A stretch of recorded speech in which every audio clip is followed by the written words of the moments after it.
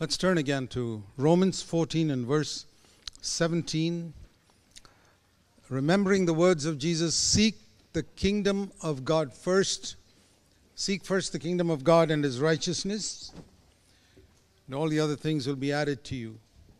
So we are trying to understand what it means to seek God's kingdom first. It's not missionary work, it's not going to church. All those things may flow out from it, but it has to begin, as I said, from within. That's the main emphasis in the New Testament, that from within God begins to work. We can say that in the Old Testament God worked on the outside because God could not dwell within man. And one of the wonderful things that happened after Jesus died was the third person of the Trinity could come within. Jesus told His disciples, it's good for you that I go away. And they couldn't understand that because, whenever Jesus was with them, every problem could be solved. You never find a situation in the Gospels where Jesus was scratching his head wondering what to do. Never, never, never. And He's the same yesterday, today, and forever. And I have believed that there is not a single problem I can ever face in my life that Christ cannot handle. If you can have that faith based on Scripture, that the disciples could never bring a problem to Jesus which He could not handle. He could handle every one of them, and He's the same yesterday, today, and forever. And that's why they couldn't understand, how can it be better for us if you go away? I mean, when you're not with us, we are scared of the waves and the storm. But when you're with us, you just calm it down. How can it be better when you go away? And the Lord said to them, if I go away, I can send the Holy Spirit. And He will be in you and will be with you forever. So let me turn you to that verse in John's Gospel, chapter 14.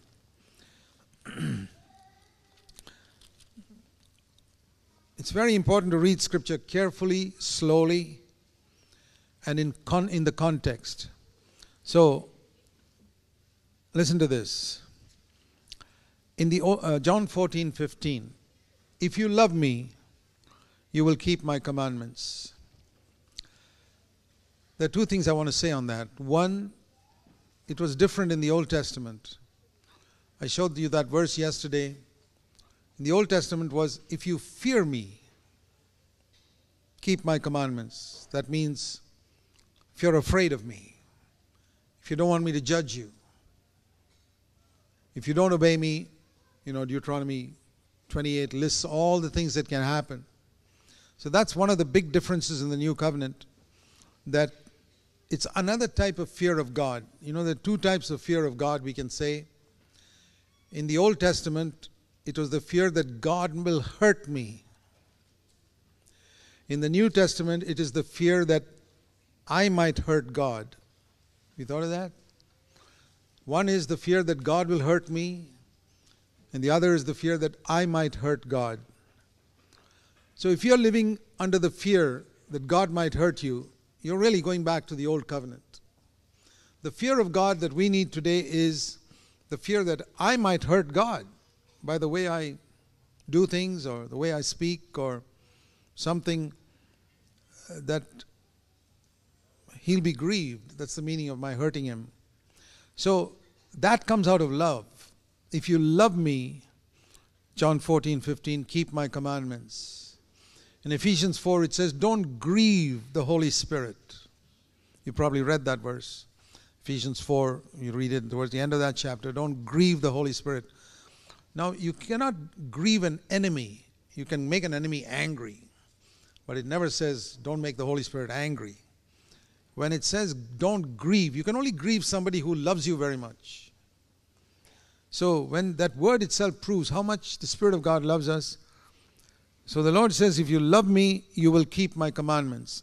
And then when you read that, you say, boy, those commandments are that I shouldn't get angry, I shouldn't lust with my eyes, and I must always speak the truth.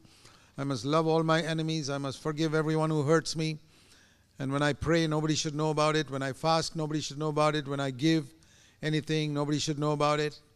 I must never judge anybody, and I must never be anxious. I must not love money. And you listen to all those commandments in the Sermon on the Mount, and you say, wow, how can I ever keep them?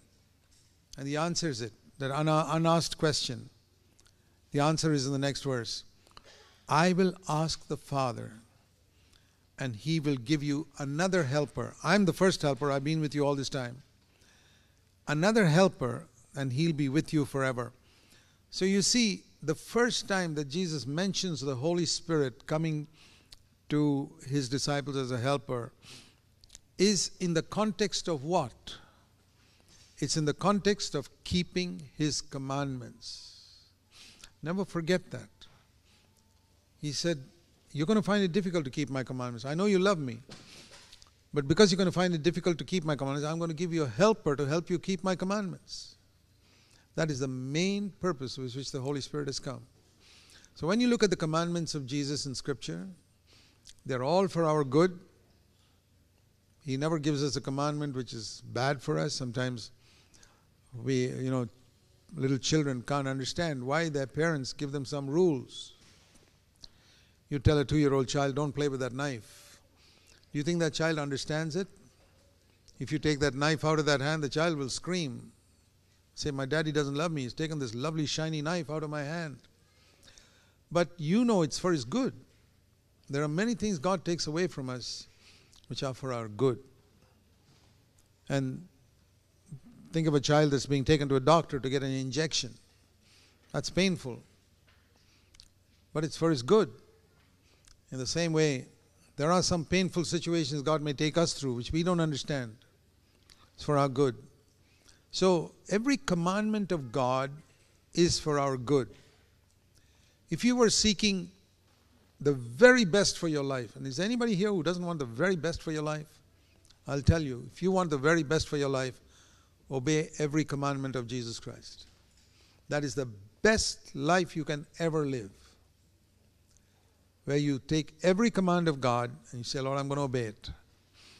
It's one of the prayers I've prayed in my life for some time now. Lord, before I leave this earth, I want to obey every commandment that you have given for Christians. I don't want to leave this earth with any commandment that you have given for Christians that I have not obeyed. I mean, there are commandments you gave the Jewish people in the Old Testament. I don't have to keep them. But if there's any commandment you gave for Christians, I want to obey all of them before I leave this earth.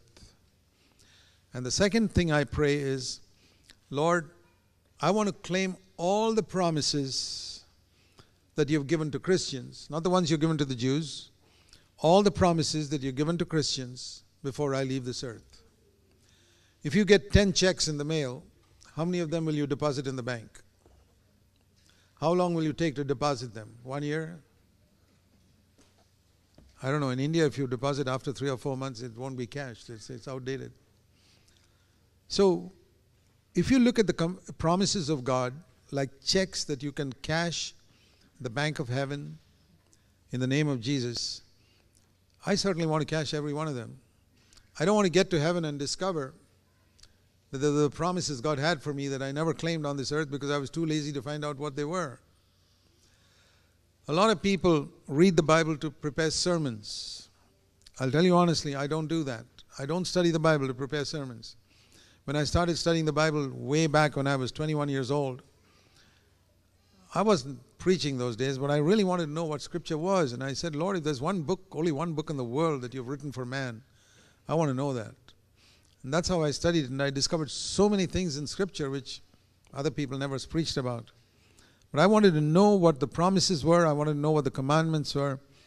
So I want to encourage you, if you feel the same burden, to pray that before you leave this earth or before Christ comes back, which may be pretty soon, I want to keep all the commandments and claim all the promises. It's a very good prayer to pray.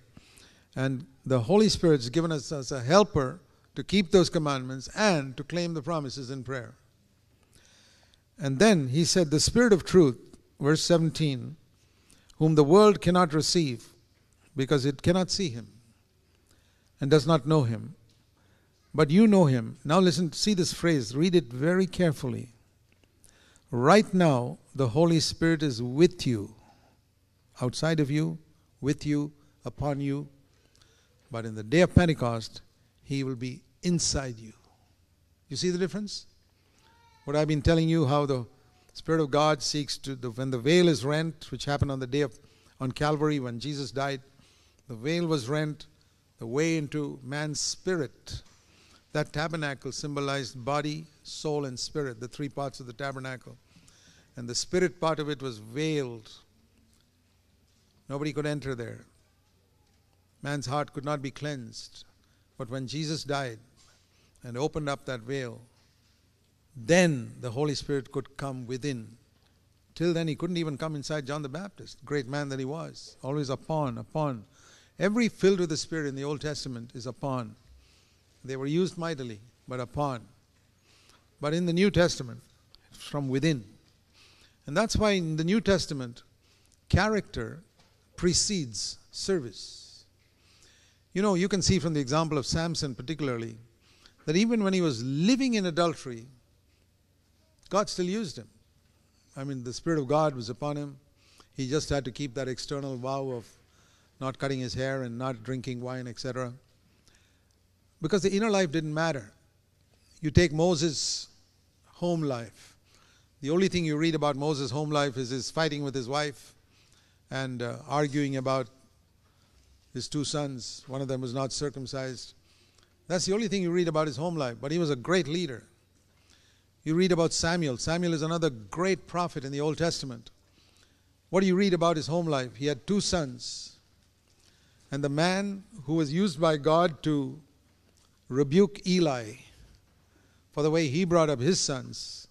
When Samuel's own sons grew up, you read in 1 Samuel chapter 8, his own sons became wayward. They were taking bribes. And Samuel appointed them as judges in Israel, these guys who were taking bribes. Samuel's home life was not good. And the reason was he was always traveling about and he had no time for his family. And that's how children go astray. So busy serving God, the children were astray. But when you come to the New Testament, it says qualifications for an elder. Twice it says in 1 Timothy 3, Titus chapter 1, he should have brought up his children properly. I work with over 70 churches and with over 100 elders, and we follow that rule strictly, that if a man's children, the ones living at home, I mean, we're not thinking of children who've gone away from the home, but if the children are living at home and the father is not able to control those children at home, I say, brother, I think you should step down from eldership. Because the Bible says if a man cannot take care of his own home with 2 or 4 children, how can he take care of a church with 100 children, people there? So the family life, the way a man lived with his wife, the way he lives with his wife, the way a man brings up his children is a very important condition for eldership in the New Testament church. I know that a lot of churches don't follow it. That's up to them. But we seek to follow it in New Covenant Christianity. And I've publicly said this. If Moses and Samuel were here today, I would not appoint them as elders in our church. Can you believe that? That you wouldn't appoint Moses and Samuel as elders? That's right. Because they don't qualify. They haven't brought up their children well. But people can say, oh, but look at the way they preach. I say, I don't care how they preach. The family life, their personal life is important in the New Covenant. The inside of the cup must be filled first. This is so important that I'm surprised that people haven't seen that in the New Covenant. The Holy Spirit's with you. In that day, He'll be in you. From the innermost being, the rivers of living water will flow. And it's very, very important in our churches that we emphasize this. That we don't emphasize ministry apart from it flowing out from one's life. Very, very important. And so, when we turn to Romans 14:17, which we've been looking at, it says there that the kingdom of God is righteousness, peace, and joy in the Holy Spirit. Now, we thought a little bit about righteousness, like the sun that gets brighter and brighter and brighter. We should be progressing more and more. We thought about peace. Another mark of new covenant righteousness is joy. If you don't have joy in your life, if your righteousness is a long-faced, miserable thing, that's Old Covenant. Do you know that in the Old Covenant, they were supposed to give their tithe, but there was no commandment that you must give your tithe joyfully. No such commandment. You've got to pay your tithe. And the tithe, by the way, in the Old Covenant was not money, because they didn't work in factories and offices. They were farmers and shepherds. Their tithe was grain or cattle or sheep. And it was the best equivalent that we can think of today is income tax. Tithe was like income tax. God was the ruler of Israel, and he had appointed what we would call government servants. You know that your income tax in this country pays the servants of the government. That's how they get their salary. That's why your income tax goes, or where it's supposed to go anyway. And in the Old Covenant, God was in charge of the government, and the government servants were the Levites. They did no other job. Their full-time job was looking after the temple, and they had to be paid in cattle and grain. And so the Lord told those Levites, you're not supposed to own any property. You're not supposed to do any earthly work, no farming, no shepherding. And so all the other 11 tribes were supposed to give 10% of their income, that means their grain and their sheep, to the Levites. That was income tax, to take care of the Levites who were looking after the temple. That was a law of God. Now in the New Covenant, there's no such law, because everybody is a servant of God. I don't know whether you know that you're supposed to be a servant of God too. Everybody is a son or a daughter of God. And Jesus said, you're all my witnesses. You can all receive the Holy Spirit, unlike the Old Covenant where only some people receive the Holy Spirit upon them. So today, there is no such thing as income tax. That's why I say that tithing is back to the Old Covenant again. So all these people who frighten people by Malachi 3:10, saying if you don't bring the tithe into the storehouse, you're cursed, are going back to the Old Covenant. It's amazing how many churches are always going back to the Old Covenant. And that's because the pastors are covetous. And because money becomes their major thing in their thinking, God leaves them alone. You can't serve God and money, Jesus said. You've got to make a choice. But in the New Covenant, the Bible says you must give cheerfully. Turn with me to 2 Corinthians in chapter 9. In 2 Corinthians 9 it says, he's talking about giving. There are 2 chapters in 2 Corinthians on giving. And I want to tell you something. It's got nothing to do with giving to preachers. It's got nothing to do with giving for God's work. Both chapters are dealing with give to the poor. In Jerusalem, there are some poor saints. Please take care of them. Provide for them. I'm not saying it's wrong to give to the Lord's work. I'm just saying these 2 chapters are related to giving, but the principle applies to all giving. Jesus taught us, when you give, don't let your left hand know what your right hand is doing. So that's the first lesson we learn in giving in the New Covenant. It must be secret. The proportion is not the important thing, not 10%, but secret. Your left hand must not know what your right hand is doing. Give secretly. Don't let other people know. That's why in our church we never pass an offering bag around, because people can see that you're giving. We don't want people to see it. We just keep a box and say, give whenever, try your best to give it when nobody's watching. So 2 Corinthians 9 says, another law of giving is, let everyone, verse 7, 2 Corinthians 9:7, let everyone give as he has purposed in his heart. Don't let anybody tell you how much you should give. No pastor, no elder can tell you how much you should give. You have to purpose in your heart. And it must not be grudgingly. It must not be, oh, I have to give. No. It must not be out of compulsion. Don't let anybody force you to give even 1 cent for the poor or for the Lord's work. Because God loves a cheerful giver. So it's one who rejoices in giving. The Old Covenant was not like that. You know that it never said you must give your tithe cheerfully.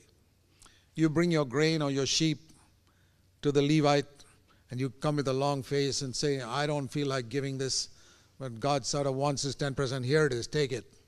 You could give like that and you've obeyed the commandment. But you can't give like that in the new covenant. No. You have to give cheerfully. I heard a story once of a mother who was sending a child to Sunday school and said, well, here's $1 for you to put in the offering when the Sunday school pass their bag around. And here's 50 cents for you to buy some candy on the way back. And when she came back, the little girl, the mother asked, did you give $1 in the offering Sunday school? She said, Mommy, I wanted to give it, but just before we gave, the teacher said, God loves a cheerful giver. So I felt I could give the 50 cents far more cheerfully than I could give the $1. So I put 50 cents in, and I bought candy with $1. Whatever the mother may have thought, that girl did what God wanted her to do. Do you know that? God loves a cheerful giver. And when you're hesitating, should I put that $20 in or the $100 in, and you say, I feel like putting $20, don't put the $100, put the $20. God will not be happy if you give something reluctantly. It's very important to understand that God wants us to be happy. You know, in our church, near the door, we have this offering box, and we have a little sign on top of it with 5 filters that you have to go through before you put money into the box. Number 1, it's written there, are you born again? It's a great privilege to give money for God's work, but He will not take it from people who have not given their hearts first. He does not want money from those who are not His children. So if you're not born again, you fail in the first filter, put your money back into your wallet, and go home. Then there's a second filter which says, do you owe anybody any money? Go and give that person that money. Don't put it here. If you owe money to Caesar and to God, to whom should you give first? You know what Jesus said? Give to Caesar what belongs to Caesar, and give to God what belongs to God. In other words, if I owe somebody, say, Mr. X, I owe him some money, and I come and put some money into the offering box, actually I'm giving that guy's money, not mine. Because I should be actually paying back my debt. And instead of paying back my debt to Mr. X, I'm taking that money which should have gone to him to clear my debt, and I'm giving it to God. And God says, I don't want it. I don't want his money. If you want to give your money. And if you owe him money, give it back to him. It's a very important principle. Now, if you have a house loan, that's not a debt. If you have a car loan, that's not a debt, because you've got some asset equivalent of that debt. So if you take a balance, there's a house there and some money there, that's not a debt. There's a car there if it's insured for the same amount, and there's a loan, that's not a debt. But if you've taken a loan for something else, just pay it back. It's very important. That's the second condition we put there. And so the guy wants to put the money in, and he says, oh, I've got a debt. I say, put it back in your wallet. Don't put it there. And then number 3, the thing that Jesus said, has somebody got a grudge against you because you got angry with him and you got upset with him and you hurt him? Jesus said, don't put your offering there. Go and settle it with that person, that matter. Then come and give your offering. That's in Matthew chapter 5, 23, 24. So we say, if you got something to settle with somebody you hurt, not somebody who's hurt with you. I mean, hundreds of people who are hurt with Jesus. We don't have to settle anything with, because a lot of people are hurt with me because of what I preach. Now, that's not what I mean. But if you have hurt somebody, you see the context there is you got angry with somebody and the person's upset with you. Settle that before you put your money in the box. So again, another filter. And then number 4, 1 Timothy 5:8 says, if you can't take care of your own family, you're worse than an unbeliever. That's quite a strong word. A man who doesn't take care of his children's needs is worse than an unbeliever. So I say, do your children have needs? Are you so poor that your children, they need food, clothing, housing, education? 4 things usually: food, clothing, housing, and education. If you're not able to meet these 4 needs for your children, Don't put your money here. Go and take care of your children. And people sometimes question me on that. How can you say that, Brother Zach? I mean, God, don't you think God comes before my children? Yes, it's true. But think of it like this. Supposing a father is a multi-billionaire, not millionaire, but billionaire. And one of his children is, one of his own sons is very poor. But because out of his love for his father, he wants to give some money as a token gift to his father, who's a billionaire. And his father realizes, my son is depriving his children of some food at home, or depriving his children of a new set of clothes in order to give me that money. Do you think that billionaire father would accept it? I wouldn't. If I were a billionaire and my son wanted to make his children sacrifice something, deny something to give to me, I would say, son, listen, I'm a billionaire. I don't need you to sacrifice and deny, make your children deny themselves an ice cream or something to give me that money. I don't need it. Do you believe that your heavenly Father is a billionaire? I believe that. My Father is the richest person in the whole universe. And He's not waiting for poor people to make people sacrifice and deny their children something. It's a completely different philosophy from what you normally hear from preachers, I'll tell you that. But in the New Covenant, we preach some radical things like that. And so I say, take care of your children, provide for them. And God is a billionaire who can take it. He's not dependent on your money. And number 5, I say, in the 5th condition there is, are you giving to God in order to get some reward from Him? Are you hoping that if you give, like you hear somebody testify, I gave and God gave me a new car? Rubbish. God is not in that business. And don't give in order to expect something in back. Give cheerfully, expecting nothing. And I say, if you pass all these 5 filters, then you can put the money in the box. I remember somebody telling me after that, Brother Zach, with all those conditions, does anybody put anything into that box? I said, we have run our churches, over 70, 75 churches for 40 years. They're the same principles. We never take an offering in any of our churches. We just have those boxes. And we've run at least 200 conferences in the last 40 years. Everything in that conference is free. Accommodation, food. But when I say accommodation, in India, you know how we accommodate people. We just clear the hall and roll mats on the floor and everybody sleeps there. The sisters in another room and the brothers in another room. So we can't afford anything more than that. I mean, if you want to stay in a hotel, go ahead and book a hotel. But we provide free accommodation, simple type of accommodation that Jesus and His disciples had when they wandered around the country. And very simple food. Rice and a very simple vegetable curry, that's it. Free. Breakfast, lunch, and dinner. There are 3-day conferences every year, and we have never till today had a lack. We have never had to mortgage a building to a bank till today. We have built a number of meeting halls. Not one of them we've never sent a report of our work to any country in the world. Many of you receive our Word for the Week, which goes to thousands of people around the world. And it's been going for nearly 20 years. And if you've been receiving it, you'd have noticed one thing. There's not a single word of a report of our work. None of you know how many churches we have from that paper. None of you know what ministry we're doing, because that's not what we write there. We write the Word of God. There's no report, because so many reports that come from India and these African and Asian countries is a disguised way of asking for money.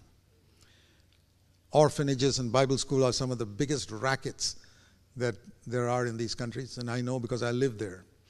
So we decided to be different. New covenant means we got to be different from all this old covenant way of, we want people to be happy, joy in the Holy Spirit. And if you're not joyful in giving money, don't give. God wants you to be happy. God loves a cheerful giver who says, hallelujah, I want to give something for God. That's the way to give. And if you can't give like that, don't give. So this is very important in this matter of giving, because this is I mention it because this is one of the main things. I mean, do you know the number of people who have written to me, Brother Zach, our church is all about giving. The pastor gets up and he's got his sermon on giving and putting pressure on people. And they get fed up of it. I say, yes, they're not obeying God's word. That's in the Old Testament, that was okay. So in the New Covenant, this is a very important area. So joy is a very important aspect of New Covenant righteousness. And the Bible says we must rejoice in the Lord, not in our circumstances, in the Lord always. So many times when I'm under pressure, I ask myself this question. You know, when so many things are going wrong, earthly wise, going wrong around me, I say, is God my Father still on the throne? He certainly is. Does he still love me as he says in John 17:23 that he loved me as he loved Jesus? He certainly does. Are all my sins forgiven? Yes. Has he said, I will not remember your sins anymore? Yes. Is Satan still defeated on the cross 2,000 years ago? Yes. Is Christ coming back in glory soon? Yes. Well, the most important things are okay in place. So what does it matter if one or two trivial little things are wrong? So I can rejoice not in my circumstances, but in the most important things are okay. I rejoice in the Lord. And we must train our mind to rejoice in the Lord. We have to say, I exercise my will and I say, I refuse to get discouraged.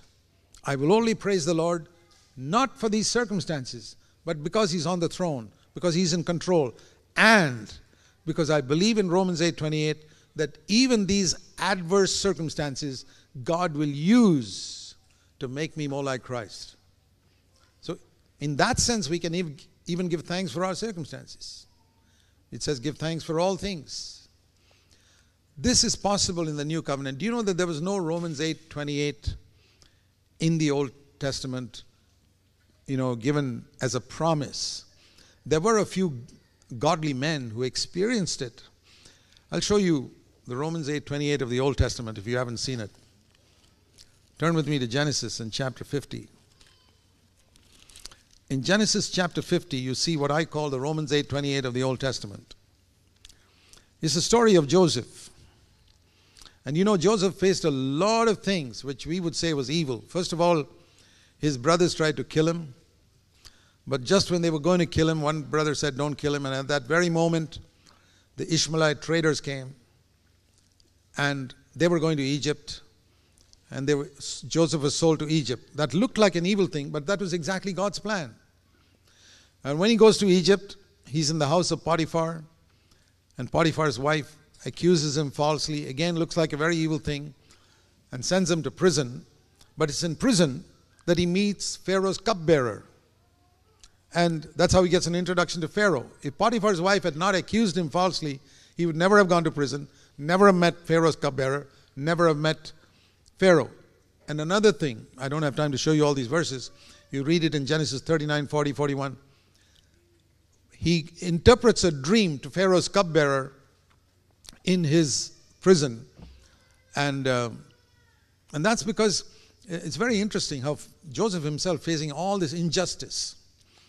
And it says he looks at two discouraged people. This is a guy who's got enough problems of his own, but he's still wanting to encourage someone else who's discouraged. It's a wonderful thing when a person has a lot of problems on his own and he still wants to go around encouraging others. That's what Joseph did. It's a great example for all of us. You have problems of your own, look for somebody who's discouraged and go and encourage him and you'll be blessed yourself. That's what he did. With all his problems, he was not concentrating on that.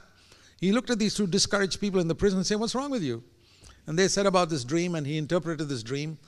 And the dream was fulfilled. Pharaoh's cupbearer was restored to his position a few days later. And Joseph told Pharaoh's cupbearer, please tell Pharaoh that I have been unjustly imprisoned here. And you know what it says? Pharaoh's cupbearer forgot about him for 2 years. Joseph was only 28 years old then. Think of this. 2 years later, when Pharaoh has this dream, which nobody can interpret, Pharaoh's cupbearer says, I remember my fault now. There was a young guy there in prison who could interpret dreams. Pharaoh says, call him here. And Pharaoh comes, and Joseph comes, and he becomes the second ruler in Egypt. You know that story. You read it in Genesis 38, 39, 38 onwards, all the way, 37 onwards, all the way down till the end of the book. And have you ever thought, supposing Pharaoh's cupbearer had not forgotten, and as soon as he went to Pharaoh, said, hey, my lord, there's a young fellow there who's been unjustly imprisoned, who interpreted my dream to me. And Pharaoh said, okay, release him, send him back to Canaan. Would that have fulfilled God's plan? No. And so you see that even when somebody forgets to keep a promise he made for you, made to you, what should you do? Have you had an experience of somebody promising something and not keeping it? Joseph's story is it'll work for your good. Just give thanks. 2 years later was the time when Joseph was ready to be released. So all these things work for Joseph's good. And now he says to his brothers when they come to see him in Genesis 50 and verse 20, as for you, my brothers, you meant it for evil against me, but God meant it for good, not only for me, but for all these people in Egypt who have been preserved in this time of famine, because I came and stored up enough grain for them and for people around Egypt to bring about this present result. This is the Romans 8:28 of the Old Testament. And it was spoken by a man who experienced it. So what I want to say is much more true in the New Covenant. There it was just an earthly blessing. But here it's becoming like Christ. And it is when I believe this New Covenant promise that the Holy Spirit has come to help me, live inside me, solve my problems, and make everything work for my good, never demands anything of me. Doesn't say I must give my money or my time. No, everything I give must be cheerful.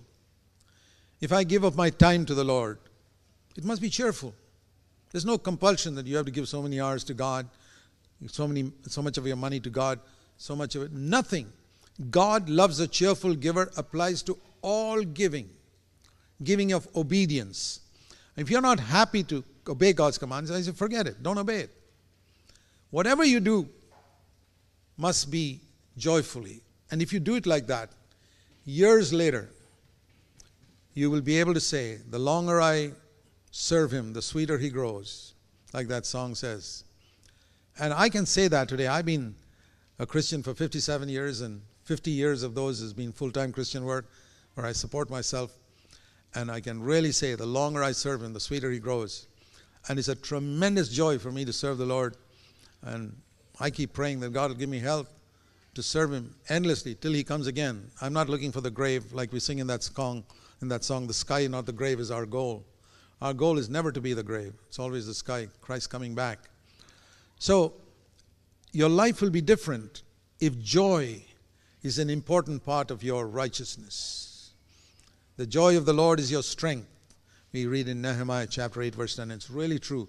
There's a strength that comes in our life through joy. A merry heart does good like a medicine, it says in the book of Proverbs. It's good medicine.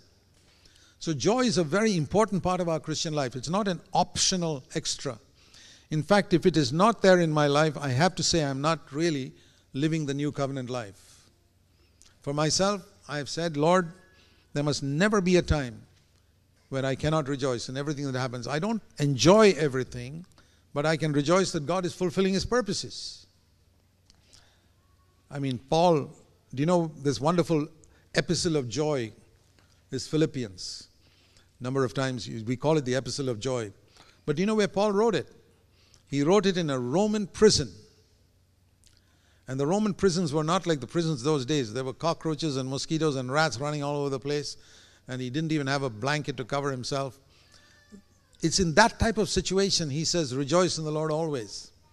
He found joy even in those circumstances because he was there for serving the Lord. And he was happy. If this is the way God wants me to face these days, I say, thank you, Lord. He worshipped God because God was more important to him than anything on this earth. You know, when we say that we are free from the old covenant, we mustn't forget that the Old Testament is not the same as the Old Covenant.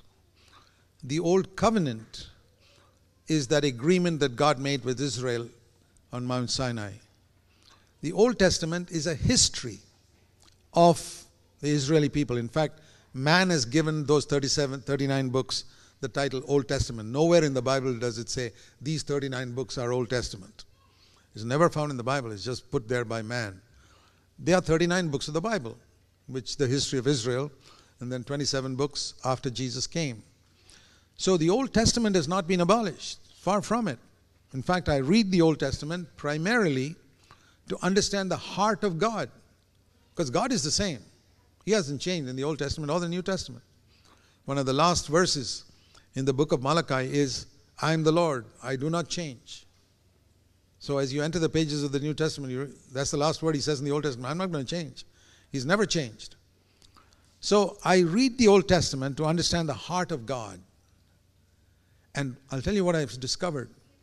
As I've read through the Old Testament, I've discovered that the thing that God hates the most, which he condemns Israel for the most, is idolatry. You read that. Many times the prophets would come and condemn Israel. You guys, you worship Baal, you worship Ashtoreth, you worship the Queen of Heaven. You idol worshippers, God is going to punish you. Idol worship, idol worship, idol worship is the number one sin that God condemned in Israel. He called it spiritual adultery. That means you're engaged to this man and you fool around with another man. Jehovah is your bridegroom, but you are going after Baal and Ashtoreth. You know, just like today, Christ is our bridegroom, and if something or someone takes the place that Jesus should have in my heart, that is idolatry. That is spiritual adultery. That's what makes me part of a system called Babylon the harlot, which you read of in Revelation chapter 17 and 18. Very often it's money, where money has taken the place that Christ should have in my heart. And how do I know that? I mean, if you really love your bridegroom, you'll think more often of him than of another man. If you're engaged to somebody whom you really love, and most of the time you're thinking of some other man, I'd say in your mind, you're an adulteress. Definitely. A person who's really loving her fiancé, whom she's looking forward to marry, she'll be thinking more often about him than any other man. And I say that is the test. Everything else other than that is idolatry. So, how does this apply to me? If there's anything else I find my joy in other than Jesus, if Jesus is the one whom I delight in, and there's nothing else that can give me more joy than fellowship with Jesus Christ, for myself, I've said then I'm an idolater. And I believe there are many idolaters in Christendom. They love Jesus, they want him to take them to heaven. But their mind is set on other things. There are other things that are more valuable to them than Christ. They want Christ because he's the one who can take them to heaven. But so often their mind is going to other things which are more important. I'm not talking about our necessary work by which we have to earn our living. No, don't misunderstand me. It's a question of affection. Where is your mind set? In what do you find your joy? I remember once, many years ago, when I was a young Christian, still seeking to find my way through these things which nobody ever taught me, and I had to find in the Bible myself. I never heard sermons on these type of things that you're hearing now. And I said, Lord, what does it mean to find my joy in you? I remember once I was traveling in a bus in India, and somebody pinched my wallet and took it out of my pocket. But he did such a neat job that I never felt it. And I felt he really deserved to get it because he did such a neat job. I never felt a thing. When I got out of the bus, I found, hey, my wallet's gone. And okay, I said, perhaps the Lord's allowed this because I must pray for him. Maybe this is a pickpocket who nobody's ever prayed for him in his life. At least, well, let one person pray for him. So I prayed for him that he would repent and find salvation. It happened to me a second time when I was traveling in a train, and such a crowded train. You know, the buses and trains in India are very crowded. It's very easy you feel pressures here and there, and you think it's some person pressing against your body. No, it's somebody picking your pocket. And I came out of the train and I found wallet is missing again. Okay, there's another person to pray for. But I said, Lord, thank you that my joy was not inside my wallet. My joy was in my heart, my money was in my wallet. Make sure your joy is not inside your wallet. Make sure your joy is not inside your bank account. Keep your joy in your heart. If you lose money and your joy goes, you can be pretty sure your joy was in your bank account or in that real estate or in those shares or whatever else, or in your business or something else. Keep your joy separate from all these earthly things. Righteousness and joy in the Holy Spirit. That's the kingdom of God. In the Old Testament, they were permitted to rejoice in, oh, your barns overflowed, wonderful. Your sheep multiply, wonderful. That's not permitted in the New Testament. Joy in the Holy Spirit. That is the true righteousness which we're supposed to seek. The kingdom of God, which is righteousness, peace, and joy in the Holy Spirit. What about joy in our children? It's right to rejoice in our children, but Jesus said, if anyone loves his father or mother more than me, is not worthy of me. In fact, the first condition of discipleship in Luke 14 and verse 26 was that if a man comes to me, he must hate his father, mother, brother, sister, wife, and children. Otherwise, you can't be a disciple. The meaning was that in comparison, Jesus says, with your love for me, your love for your closest family members must be almost like zero. Not that you shouldn't love them, but your love for me was supreme. And the way I've understood that is, if our love for our family members is like the light of the stars, our love for Jesus must be like the light of the sun. And you know how it is. When the sun comes up, the stars are still there, but you can't see them. You know there are stars in the sky right now, but you can't see any of them, because the light of the sun is so bright. So it's not that you don't love your father or mother or wife or children or brothers and sisters, but in comparison with your love for Jesus, that's zero. It disappears. The contrast is so great. It's immense, the difference between the light of the sun and the light of the stars. And I see that that's how my love for Jesus must be compared to my love for my family members. We must love our wives, love our husbands, love our children. But very often, when our love for these become very subtly more than our love for Christ, it becomes idolatry. And that's how the joy goes out of our life, because something goes wrong here and I lose my joy. You know, that's why God told Abraham to offer up Isaac. It's not because of any other reason. Here was a man who had never had children till the age of 100, and all of a sudden he got a child. And after a while, you get a son when you're 100 years old, never had any children through your wife till then. After a while, he found that Isaac was becoming an idol in Abraham's life. And that's what God was against. Abraham, Isaac has become an idol in your life. Kill him. And I'm not asking you to act in a hurry. Take 3 days to think about it. So walk 3 days to Mount Moriah and think about it, whether it's worth serving a God like me who asks you to kill your son. And he walks 3 days. And you read that in Genesis 22. I don't have time to show you the verse, but read it sometime. He tells his servants, you stay here. I and the lad will go up to worship God. It's the first time in the Bible the word worship comes. Do you know what it means? I'm not going to have an idol in my life, not even my son. And he offered up his son, and God said, don't kill him. I was just testing you. And see how God speaks to him after that. It's a wonderful chapter. The Lord says, after you have done this, Abraham, there's no limit to how much I'll bless you. I want to tell you, my brothers and sisters, God will say the same thing to you. If you destroy every idol in your life and say, Lord Jesus, you're going to be more precious to me than father, mother, wife, children. They're all yours. I'll be a worshiper. To be a worshiper in the new covenant means you have no idol in your life. Not your business, not your money, not your loved ones, not your family. Here's another person who worshipped. In the book of Job, you read the story there that in one day he lost his business and his children. All in the space of one day. And one after the other, the servants came and said, all your business is destroyed, your animals are all killed. And then the next person comes along and says, your sons and daughters have also been killed. And we read, as soon as Job heard this, Job chapter 1, verse 20, he tore his robe and he fell down and worshipped. The first two people in the Bible who worshipped are Abraham and Job. Job, by the way, was written before Genesis. Job lived 500 years before Moses, who wrote Genesis. So the first two people who worshipped were Job and Abraham. And what does it say about their worship? It wasn't singing songs, and what we call praise and worship is a complete misnomer. What we sing in the morning is not worship, Sunday morning. It's praise and thanksgiving.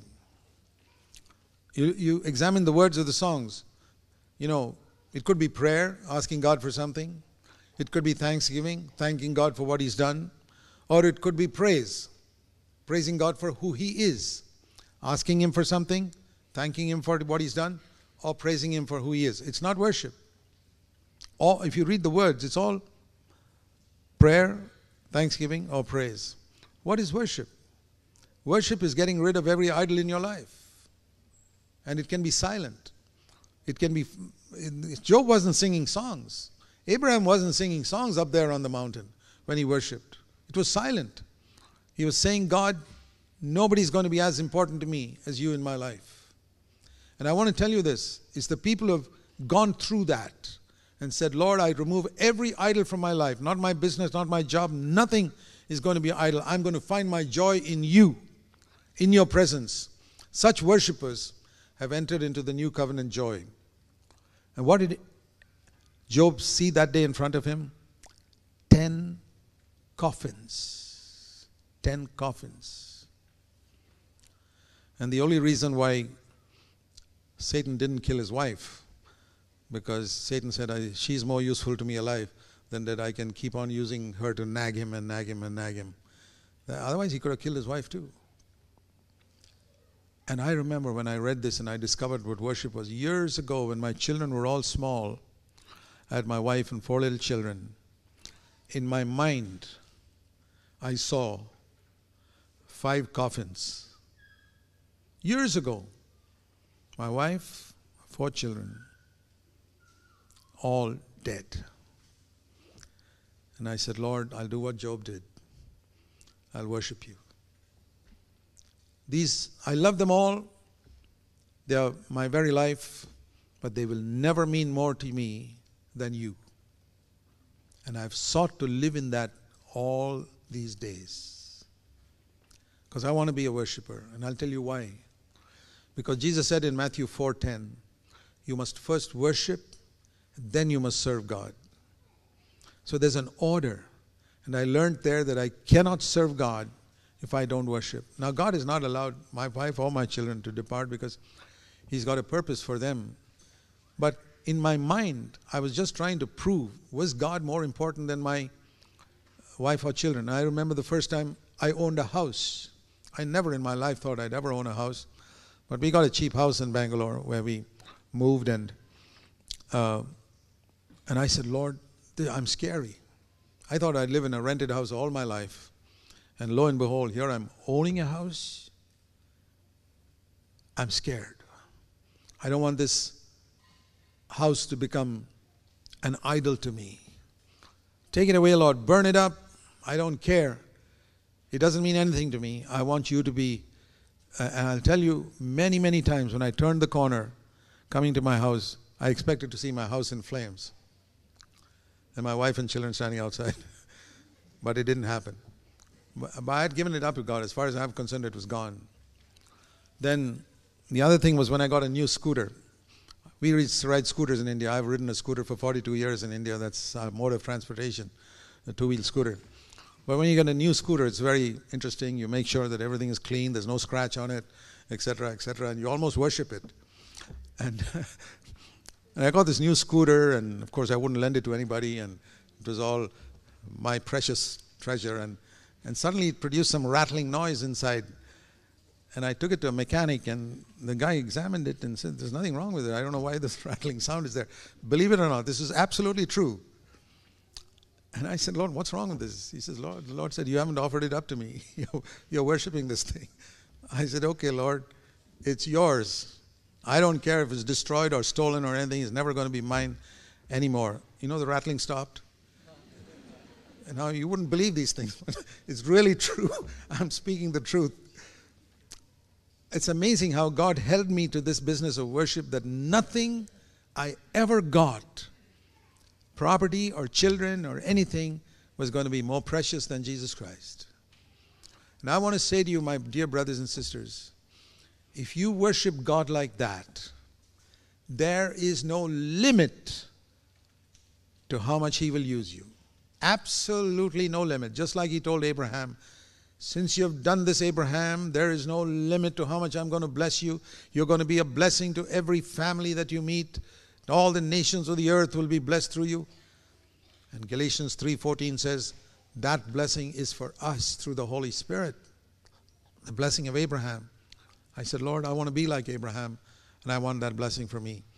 That is how we live in the joy of the Lord all the time. Otherwise, one of these things get lost, we lose our joy. Some money, maybe a child dies, or this thing or that thing, and my joy is there. Rejoice in the Lord always. New covenant joy is righteousness, peace, and joy in the Holy Spirit. Do you think if you give that up to God, He's going to take it away? Did He take away Isaac? The 10 children Job lost, he got 10 more. God will always honor those who honor Him.